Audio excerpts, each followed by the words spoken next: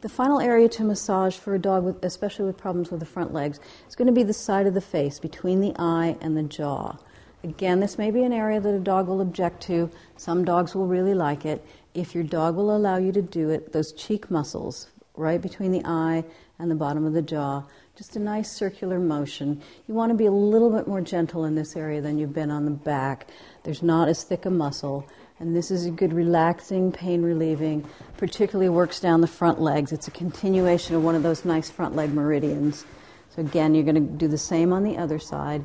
If the dog is nice and relaxed and quiet, you can do both cheeks at once. And you're just going to do a nice broad fingertip or palm of the hand circular motion and just relax that whole area. This is one, again, if your dog is really not up for it, really doesn't want their face rubbed, don't worry about it. You get them used to it over time, work them into it, just get them used to a little bit of face touching, and then as they get calmer, you can do a little bit more and a little bit more.